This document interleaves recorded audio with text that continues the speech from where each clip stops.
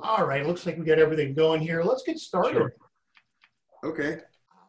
First of all, thanks for sharing a moment with us today, and congratulations. You got a new record. Thank Tribes you. is coming up here. Thank you very Talk a much. bit about the record, just how it all came about.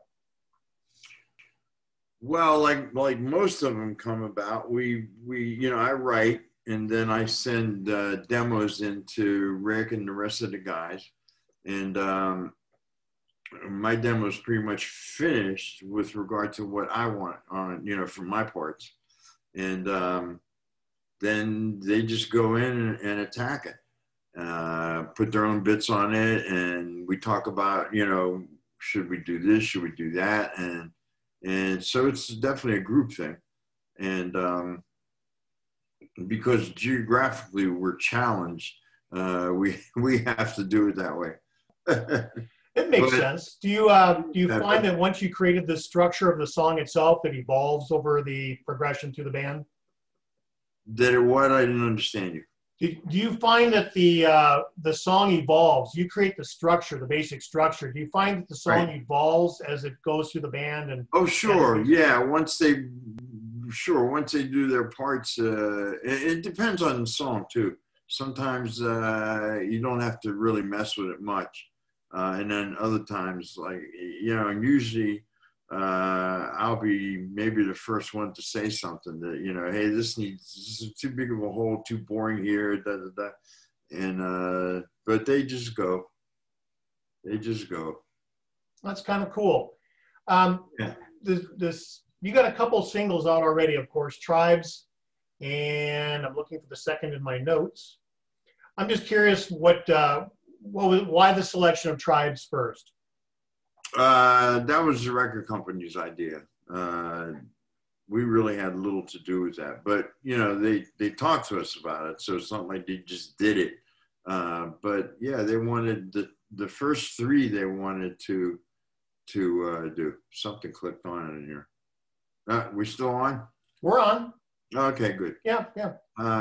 Yeah, the first three they wanted them in that order, and the rest they said go ahead and do what you want. Well, you certainly have a theme on this record. Some of it, yes. It's the kind of a theme of really what America is today. Talk about why you chose that as sort of the voice of this record. Well, it's kind of like overwhelming what's going on. And it would be hard for me to ignore that. And it's not like I'm trying to be political. But it kind of like came off that way. I think it comes off, some of it comes off that way. But it's more like I usually say it's an observation, which is what I try to do, as opposed to taking any sides. Not interested in that. And I'm sure people aren't interested in my take on, taking on, what's on your mind.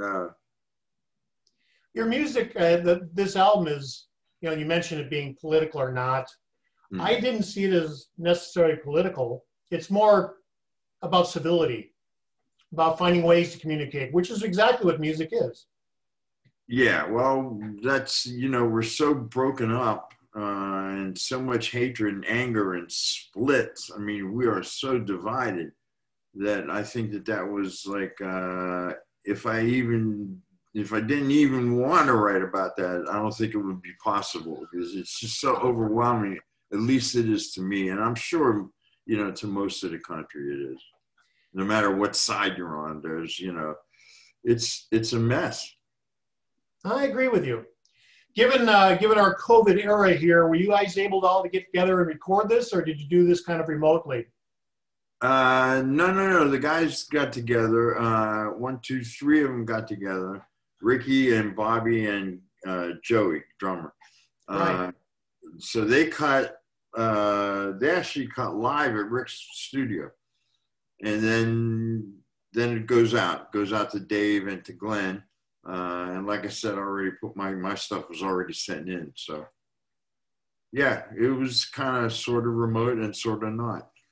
I read in the press release, you guys have been a band in several variations for almost 45 years now. Yeah. Do you find it getting any easier? You must have found your way. It's easy to play live because once you do, you do that stuff so long, and does it get any easier? I imagine so. It becomes almost automatic, which we have to be careful about that, especially live, because you can kind of snooze through it if you weren't paying attention. Yeah, I completely understand what you're saying. It makes good sense. Yeah, it's just a habit. Play the same songs every set. Yeah, it'd be kind of crazy. I'm sorry. I said doing the same songs every set, same order and everything, it'd be kind of crazy. I could see where it'd make anybody snooze. Oh yeah, well, yeah, it can certainly put you to sleep if you're not, and we don't like to do that. I mean, we're there to entertain people, and that's our focus, even if we're not entertaining ourselves sometimes. But I'm just speaking for myself. It's, Bobby loves playing out, and Ricky is just, completely animated, and, and he really loves it. And I'm okay with it. You're going to have to be okay I with it. I would rather write and record. That's where I get my kicks out of doing stuff. I understand. So I guess COVID, in an odd sense, is a bit of a luxury because it gives you an opportunity to be home and actually do some of that writing and recording. Yeah, I try to write every day. I don't get a song out every day, but I certainly try to keep going, so I don't miss anything. Well, if you can just capture an idea every day, you're well ahead of the pack. Yeah, well, usually it's music that I'll come up with, and which is for me much easier than writing lyrics, because lyrics, you have to grab people right off the bat if you want, a good song. At least I believe that, and so I'll do music, and every day just about, and then I'll pick a piece and say, I like that one, or that one's junk. Sometimes I'll put them together, a couple together, ideas. But I do keep busy with it. So last year in August, you released a lot of back catalog. You came out with 15 of your previous albums. Yeah. Getting them back and printing it for the public. Talk a little bit about choosing the albums and putting them back out. Well, we Carry On,